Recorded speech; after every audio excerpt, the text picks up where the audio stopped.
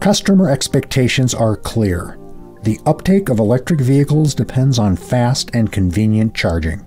However, because connectors and protocols vary by region, it can be difficult to create affordable, high-quality designs.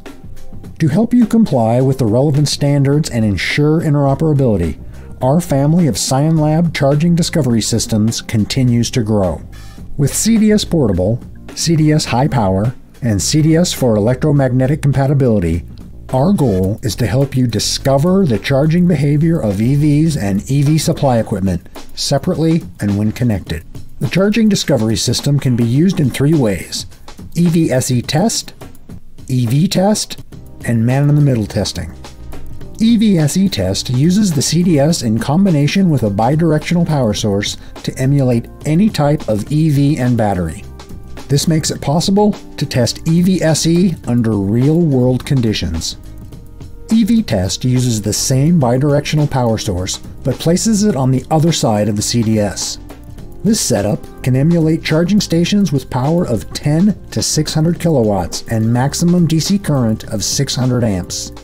With these capabilities, CDS can test the charging systems of all electric vehicles at their full operational range. For man-in-the-middle scenarios, CDS decodes and measures communication and power signals between the charging station and the EV. Safe, repeatable testing helps you debug interoperability issues earlier in the development process. The widely used CDS Portable can cover all 3 of these test scenarios. The 2 newest CDS solutions address specific requirements. Shielded for use in anechoic test chambers, CDS EMC enables conducted and radiated testing of emissions and immunity during AC or DC charging.